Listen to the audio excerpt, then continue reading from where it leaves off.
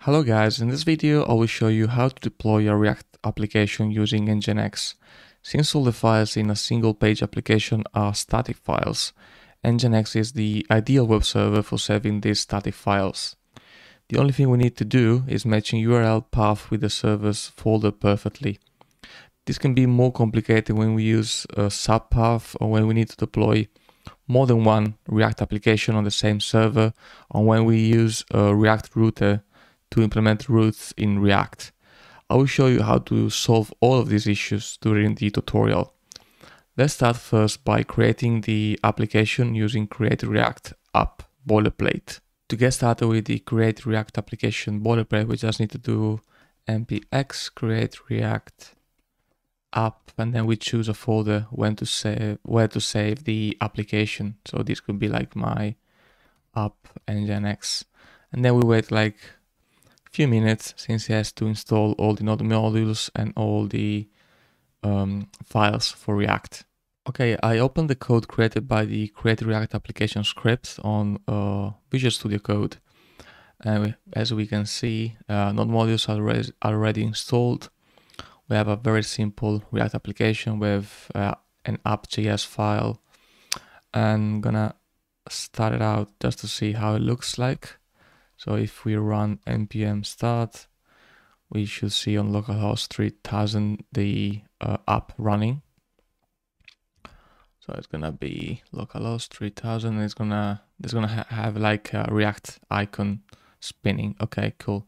This is like the basic React application. Now we want to implement very simple routes with React Router DOM. So this is the website, this is the package we need to install. It's called React Router DOM. It's one of the most popular package to implement routes in React. So let's move forward and install it. Sorry, okay. And while in the meantime, I'm gonna just copy the sample code from the documentation page. So ideally we want to have like 3 very basic routes: home, about, and users, and we're gonna use it just for show you how Nginx can serve this path even if are not in the index file, let's say. So we want to let's see how it's looked. Yeah, so I can just delete everything and copy the full example from the React Router DOM documentation.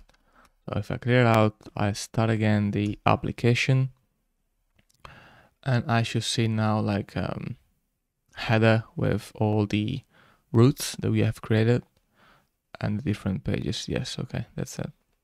There's home, about, and users. You can see that the URL is changing based on where we click. So that's definitely the routes are working. Perfect. Okay, we have our React application running in localhost 3000. Now we need like an EC2 instance to deploy the application, install Node and Nginx, and basically host the application on a server. So I'm gonna move on the EC2 instance menu on AWS, create a new instance. I think micro is right. I'm just gonna use like default configuration, 8 gigas. I'm gonna need access. So I think I have something here. Well, let's create like a new security group, like React app example security group, React app sample security group, and we're gonna enable SSH just from my IP. We're gonna enable HTTP traffic.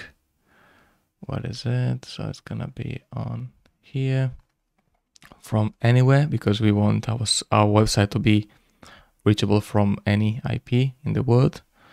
And that's it. We don't need any other port. So let's launch the application.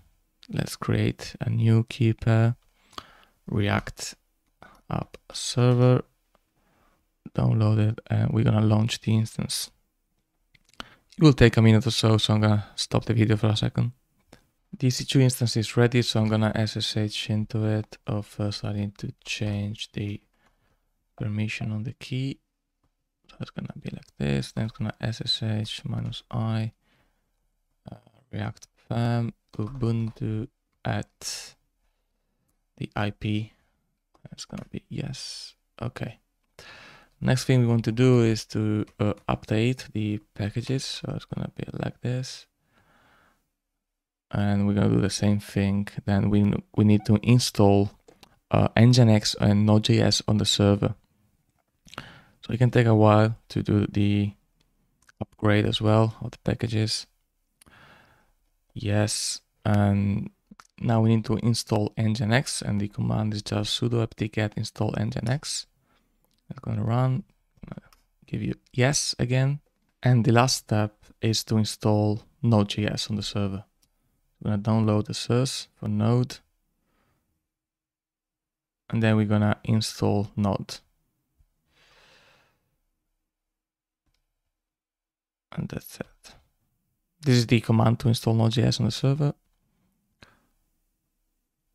Let's see if Node is installed.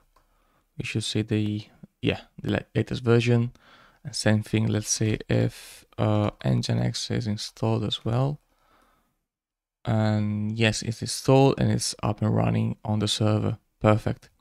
So our next step is to clone the repo and see how we can serve the React application using Nginx. Let's navigate on GitHub. This is the project repo. So I'm gonna copy the URL and clone the repo on my server. It's gonna be git clone repo. And next step is to cd into it and run the build script to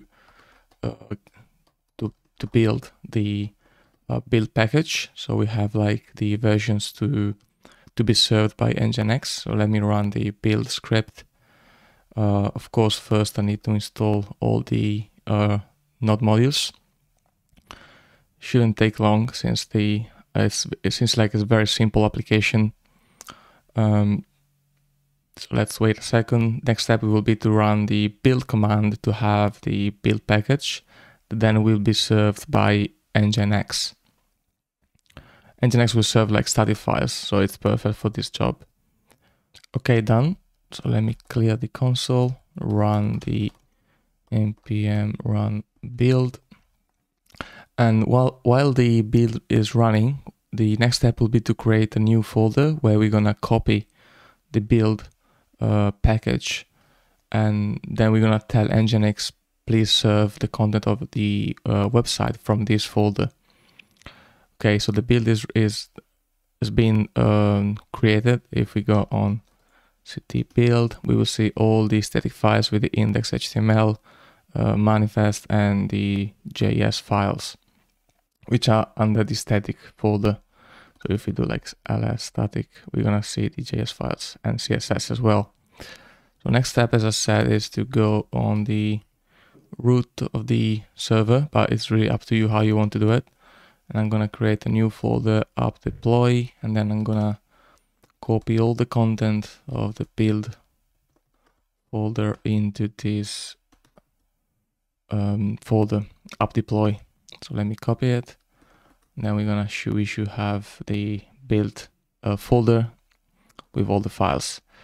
Great. So next step is to tell Nginx to get the files from this folder and serve it.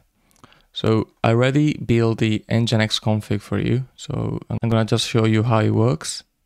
This is the Nginx config where we are telling basically Nginx to listen to port 80. Here it depends on your use case. If you want to configure for HTTPS, you just need to add the 443 port and also a server name with your domain name in it. The important bit is the root directory where we are basically telling Nginx to serve all the files starting from this directory. So like home, Ubuntu, app deploy, and build. And then we are telling Nginx for each of the location that hit this URI, try to reply with the index.html file. So ideally, every URL is gonna reply with the index.html file, who's gonna get it from the build folder, from the root. So the next step will be to copy this config on the server and restart it, telling Nginx to use it. So Nginx config files are under the etc Nginx conf d, and then we're gonna create a new file. Remember to add it like the conf extension, otherwise Nginx is not gonna pick it up on the config, on the general config. So we create a new file, we copy the content, make sure that the root directory is a valid one, and then you save it. Next step will be, I want to show you how Nginx knows about these files. So it's like, if we open the default value of the Nginx file, config file, sorry, we're gonna see that there is like a directory telling Nginx to grab all the files that ends with conf under the confd directory. There is like another one, is the sites enabled, if you want to copy the sites directly in this directory. In this case, I created a new directory on the home Ubuntu path, but it's really up to you and it doesn't change anything.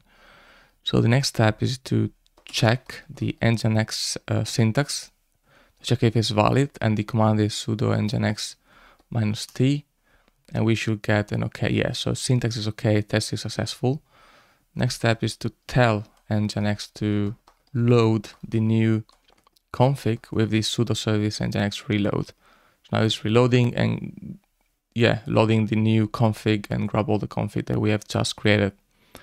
So if everything is correct, we should be able to see the website up and running. If I navigate to this IP, let's see, this is the IP of the server and it's actually working. So Nginx is serving the files. If I navigate through the routes, the URL is changing as expected, and the real test will be now to reload the page and see if Nginx served the app. Yes. So Nginx is receiving this path, and he knows that he has to serve the index file.